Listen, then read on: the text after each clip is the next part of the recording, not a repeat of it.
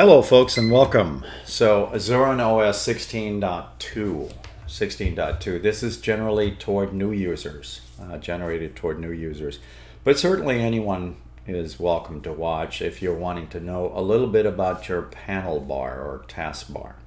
I'm going to be talking about resizing it, making it invisible, or semi-see-through I should say, or see-through, and then resizing icons, eliminating some icons, putting the panel on the top and the left and right side, and talk about also some keyboard shortcuts that you need to be aware of. So welcome folks. 1920 by 1080 is what I'm filming in today. My video will be more than 2 minutes. All my videos have timelines and chapters. I'll also touch a little bit about themes a little bit later. This is what I'm currently using. Alt and F4 to close, and let's talk about this bar down here. So this one is semi-see-through. Right click, Taskbar Settings.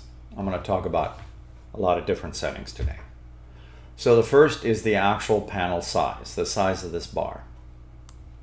Here's a 32, kind of dinky, going from top to bottom, and then 128, kind of large. Don't have much room for anything else now. I kind of filled it up. So I'm going to go kind of in between. 64 is kind of good. I also have something else turned on. I have large text turned on. Just wanted to let you know that. So panel and telehide, what does that actually mean?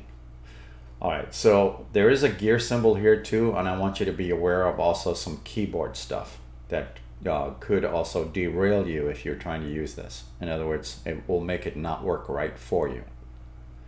So the first thing I'm going to do is demo that with no changes being made other than to slide that on. So basically that's currently on. I'm going to open up a web browser. I'll use the windowed environment, and I'll get anywhere near that bar and it disappears. As I make this big screen and move my mouse pointer or cursor downstairs, the bar reappears and then goes away. And then if I make this smaller again and pull this up in the air, it reappears. That's in telehide is what I call that. They call that panel and telehide. Auto hide and telehide. Gear symbol time. If you're the type of person who likes to make screenshots, you can use a keyboard equivalent, and also the fact that there is a screenshot tool that has 3 options. Grab the screen, window, or area. My favorite is usually the middle one. If you get into well, a little bit of trouble, just reset the defaults. But I wanted you to be aware of this one right here, because a lot of people make this mistake and then they wonder why it doesn't telehide. Alright, so what I'm going to do is I'm going to make you aware of this key. So it's currently set for super I. What's a super key? Well, some folks have this key on their keyboard and some folks do not. So I'm going to try to explain this to you. I'm going to try. So mine is actually says start on it, and that's a key found in between my control and alt key. Some folks have 2 of these on their keyboards, and some folks have none. So I'm going to depress the super and the I key in a second, but first of all, let me demo this one more time. As soon as I come near that bar, it auto hides. Now I'm going to take and press the super and the I key, and you see nothing happening. Watch what happens when I do that now. Whoops, it goes behind it. Let me maximize this. It's not doing the telehide anymore. Okay, it's not doing that anymore. It's still here. Super I. Just be aware of that, folks. Now I'm going to close that. There's no action whatsoever that tells you that's active. Okay, just be aware of that. Depress the super and the I down, or whatever else you want to change it to. But more importantly, be aware of that. Alright, so that's the panel size, and that's panel in telehide. Again, you have also the override right here. So the override panel theme background opacity, a mouthful. What exactly does that mean? Panel background opacity %, 100. What happens when I turn that on? It turns black. What happens when I put this at 0? It becomes see-through. Now you see it, now you don't. So these icons now sort of look like they're floating. Let me give you a different background to give you an idea what that looks like. This kind of look, you can see the stuff right through it. So whenever you're using this particular setting at 0, with that on, you also maybe want to be aware of your wallpaper or backgrounds. If you decide to change one to something with a lighter white on it, or yellow even, you may have this blend right into your text. Another example may be this one. This is really hard to see now. Not so much here, but definitely here. So just be aware if you decide to use that. Now I could fix this one by just doing this. I'll go with let's say 50% and hit enter. Now that would be okay, and it will work fine with this wallpaper. This is still semi see-through, but I can at least see all this stuff. Just wanted to make you aware that you may want to investigate settings like that. So again, your choice. 0 is see-through, 100% is black. One example, there you have it, and 0 is see-through. So this is about 75% right now. So if I were to turn this also to 75% and then toggle that back and forth, you'll probably see this won't change much, because that's what it's currently set for. Let's move to position. All right, so if you use multi-monitors, you may want to take a look at that setting.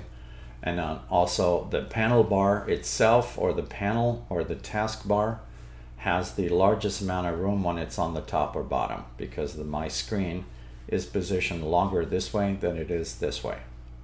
See, the left and the right sides, I don't have much room anymore.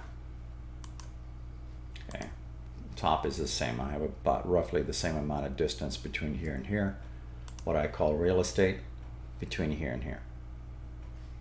All right, with that said, you can move these around. All right, so left box and all this stuff, what does that mean? Well, first of all, that's the left box. It's a Zorin icon, in other words. You probably want that. Otherwise, you're not going to be able to click on it. I'm going to turn that one off also. I believe this is not visible normally. And also, I believe your date thing may actually look, let me do defaults. So it may look something like that, or possibly like that.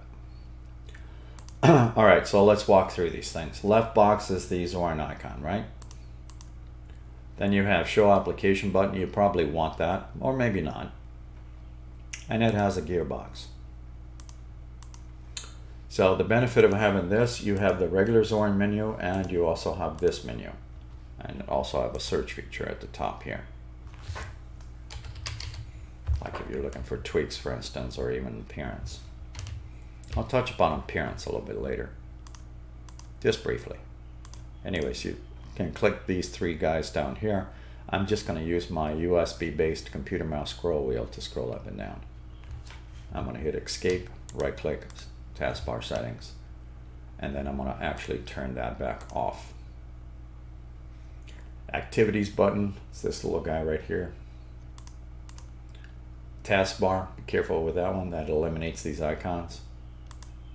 So if that's what you have, you may want to investigate to make sure this option is on.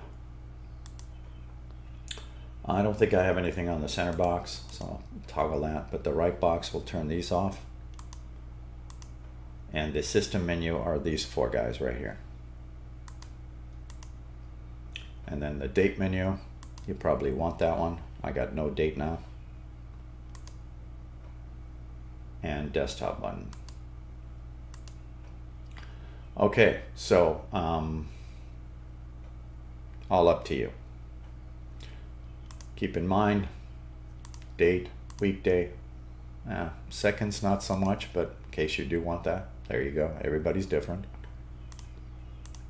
Okay, so that's position, bottom, top, left, right, and of course you can toggle these on and off. Don't forget, you can also have them stacked differently. Under behavior, got the same thing, got a bunch of sliders and gearboxes. Screenshots or reset to defaults and action. So lots of things to think about, but I wanted to specifically make mention of this one. If you toggle that, just be aware that it overrides this in IntelliHide. Okay. A lot of people get frustrated and go, hey, it doesn't work. Well, try toggling that key right here if you have one of those. If you don't have one of those, don't worry about it. You know, a lot of things look different also based on your panel. You know, maybe you want to turn this one on. You know, so you got this option. Maybe you want to make this wallpaper a little bit, well, I'll just change the background to something like that. It's got nice purple colors. How about if I add some themes with it? I've shown this, I believe, on my previous video that's already on my YouTube site. I'll give you the candy icon effect. And that's Firefox, believe it or not. It's candy icons. I'll resize those on the fly. Close that. Give you the example of the Zorin menu. And I will change the icon set also to, I do also have the rainbow ones. More of the file manager thing. I'll resize those on the fly. Just to give you the examples of that one. I'm going to use Alt and F4. And I'll reset this back to standard themes. Or maybe I shouldn't. How about the panel itself? How about if we make this floating looking thing? Let's go to 0 on that. You know, there's so many things you can do with your Zorin desktop to make things look a lot different. You know, now they kind of look like they're sort of floating. In either case, folks, I think I'm going to stop at this point, and I will turn back these icons. I do have some additional videos on my YouTube site if you're interested for lots of different things. Now I'm back to normal, and I'll say thank you for watching.